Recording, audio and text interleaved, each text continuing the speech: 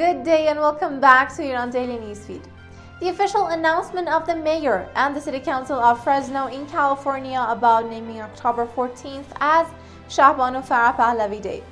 Shahbano after her marriage to His Imperial Majesty Mohammad Reza Shah, and over the years had used her influence to work for causes such as women's rights and cultural progress. She was a patron of the arts and bought back several precious Iranian artifacts from foreign collectors. By 1978, she was associated with various initiatives and organizations such as Organization for Family Well-Being, which promoted nurseries for kids and working mothers. She also focused on works related to healthcare, culture, and education, and always had encouraged education among women. Even after her forced exile, she did not only have continued her duty as the queen and made Iran and Iranians very proud, but also has won numerous honors for her work from across the world.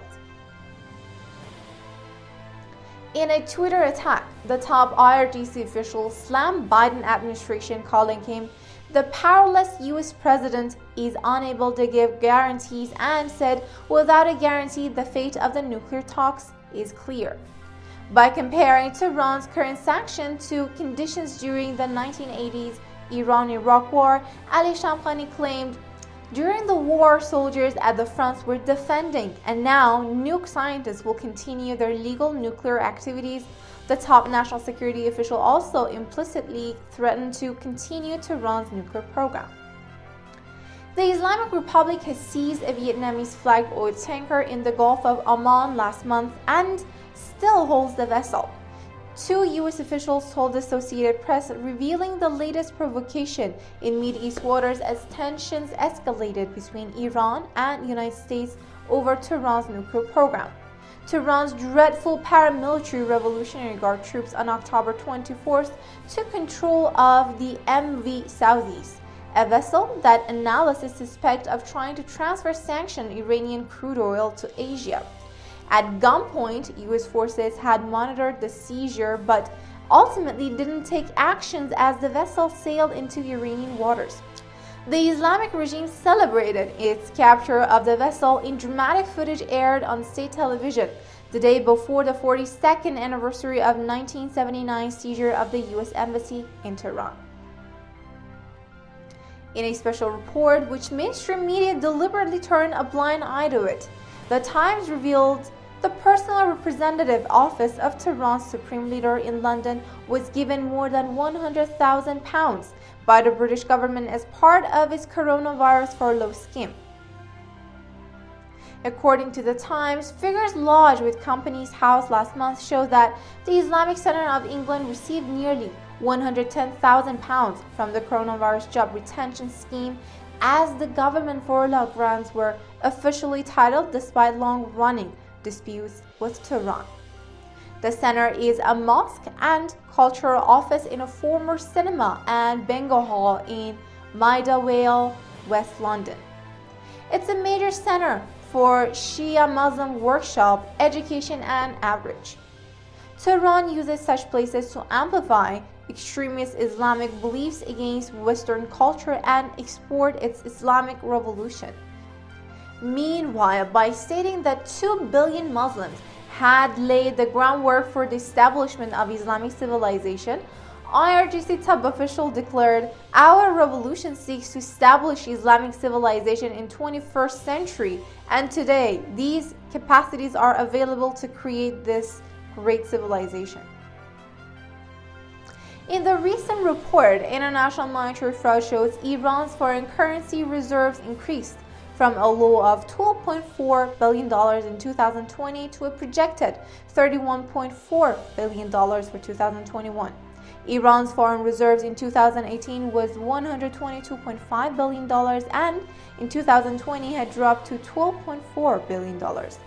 Since President Donald Trump withdrew the so-called Iran nuclear deal in May 2018 and launched his maximum pressure campaign to restrict Tehran's oil exports and international banking relations, the Islamic Republic dipped into its foreign reserves to make up for the loss of oil revenues. But President Biden's policies have increased Tehran's accessible exchange reserves by $27 billion in under a year. In a tweet, former State Department Special Advisor on Iran, Gabriel Noronha said, Biden's policies have increased Iran's accessible exchange reserves by over a 750% increase in under a year. He explains that Biden have done through by refusing to enforce U.S. law and to put sanctions on Iran's oil exports, and also by voting for the IMF's $5 billion reserve bailout to the regime.